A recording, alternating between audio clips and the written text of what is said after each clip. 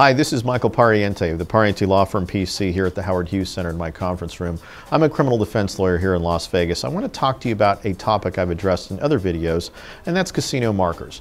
The question is, what do you do when you get that letter from the casino indicating that your casino marker has bounced and that they want their money, that they deposited your casino marker with your bank and it bounced? What do you do? Or worse, you get that letter from the DA's office indicating that they've received the information, they received markers from a casino that you passed markers and didn't have sufficient funds in your account to cover those markers. And now the DA wants the full restitution plus 10% for their fee. What do you do? The worst thing that you should do, the worst thing you could ever do, is stick your head in the sand and think it's going to go away. You can't just say, oh, I better go and run and file bankruptcy, and the DA's office will then decide to dismiss the case because a bankruptcy judge discharged my debt. It doesn't work that way. The worst thing you can do is do nothing. There is hope.